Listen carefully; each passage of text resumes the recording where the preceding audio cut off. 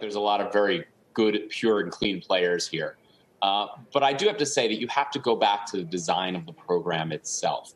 And to use Shake Shack as an example, I mean, everything about this bill when it was passed through Congress and the rules that set Treasury up, the Treasury and SBA set up, if I was at Shake Shack, I would think I'm the intended recipient of this, right? I mean, Congress went out of its way to carve out businesses that have more than 500 employees, but are restaurants with chain restaurants. They wanted the money to go to chain restaurants.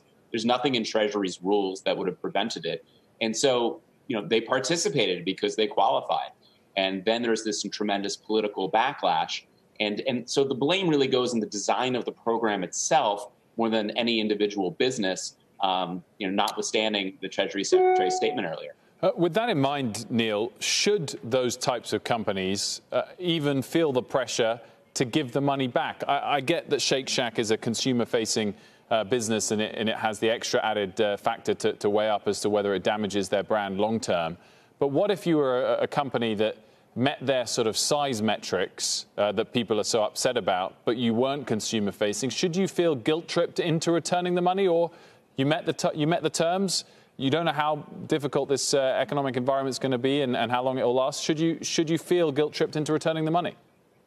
I think there's two factors here. One is the obvious public relations factor, right? If it gets out into the public like it did with the Los Angeles Lakers, there's real harm that can happen to your business by appearing piggish, given the fact that there isn't enough money to go around. And so that means that a company that, quote unquote, doesn't need the money is literally taking it out of the pocket of a smaller business that does.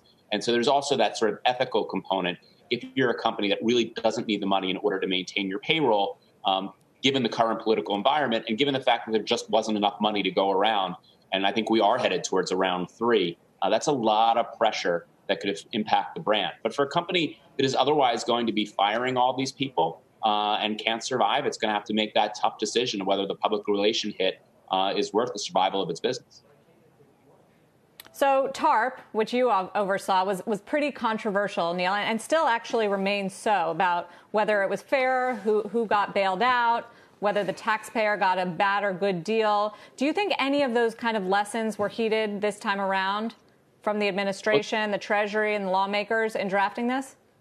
This is an exact repeat of some of the mistakes that were made at TARP. Back then, all this money was given to the banks with the hope and trust that they were going to use it to restore lending to businesses, to help struggling homeowners. But when the money went out, there were no conditions and no incentives that the bank used the money for those purposes. And surprise, surprise, they didn't, right? They used it as any company would in a capitalist society. They used it to maximize profits and what they thought was best for their business. And that's just what's happening with this program. The money was given to the banks, provided to the banks to do the lending, but not with any requirements or incentives that it favor smaller businesses or of the businesses, or that it apply a level playing field. In fact, the incentives were for it to do the opposite, to service its biggest and most profitable customers. And so you're seeing the exact same thing happening again. And it was pretty obvious when the original program rules came out that this was what's going to happen. And, with more hundreds of billions of dollars more to come in other programs, you just hope that Treasury and the Federal Reserve stop repeating this mistake. If you're going to rely on banks, you have to give them clear instructions, requirements, or incentives if you want them to carry out your policy goals. But Neil, qualify that for me. I mean, how can you be sure that they've purposefully allocated these funds in order to maximize profits? I mean, all of the statistics that the big banks have released to us in the last couple of days shows that the vast majority has gone to smaller customers. And, I'd add to that clearly there's some headline grabbing bigger customers. But could you have expected the bank to turn away Shake Shack and say, sorry, Shake Shack, yes, you qualify for all of the terms of this, but we've decided to say no to you? I mean, the bank doesn't really have that position, that authority to do that. Oh, and I'm not criticizing the banks. Well, two things. First of all, I think some 45% of the program funds went to the top 4% of applicants. So I think there is some data to back up these criticisms. But secondly, you're entirely right. From the bank's perspective, it is following the incentives that were provided to it by Treasury and SBA in this program. And those incentives were also consistent with the general business sense, where you take care of your bigger and best customers first. They also made more money per loan with the big clients and the big loans rather than the smaller ones.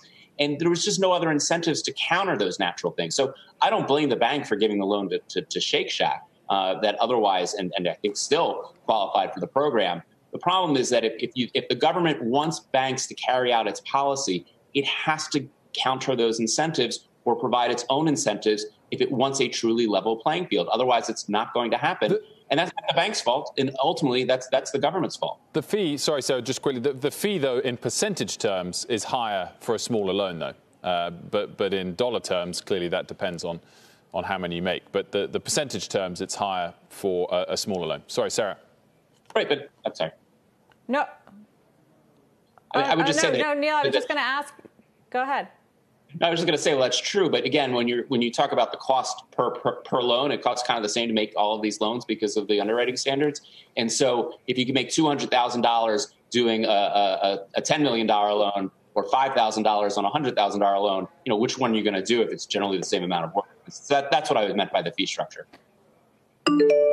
I was just going to say that the Treasury might respond, Neil, to you by saying that they actually did impose strings attached this time, but on the recipients of the loans. For instance, that you can't, lay off your workers and you have to keep them on payroll if you want those loans to be forgiven. And that ultimately that will be how this program is judged, by how many people and how many small businesses can remain working, employed when these economies reopen. On that front, it feels like the jury's still out.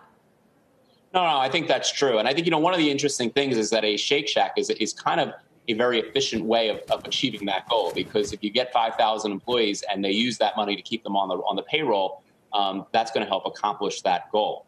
And so, yeah, I totally agree. At the end of the day, this program will be judged on how many people are kept at work. But whenever it comes to government programs, bailout and stimulus, if over and over again, it's the big companies and the most well-connected that benefit and the smaller guys that suffer, there's larger consequences. There's anger that generated the Tea Party and Occupy, and we've got another presidential election coming up. And this sort of repeated inequity in these systems, they carry a toll that goes beyond just jobs or dollars and cents, but really impact where we are as a country. Do you see the Federal Reserve's Main Street Lending Program going that route too? There was a lot of guidance that came out today. And I think that program may have been misnamed. At the first look at it, some of these terms, it does not seem that your typical Main Street businesses, as we think of that term, are going to qualify. And if they do qualify, whether the banks, who once again, we're relying on the banks to administer the program, are going to put those companies at the top of the line. It looks like a good program for the larger, more established businesses than it does for this sort of small mom and pop that we do. Well, stay close. Neil Barofsky, we're going to talk about this a lot more in the coming weeks. Thank you for joining us.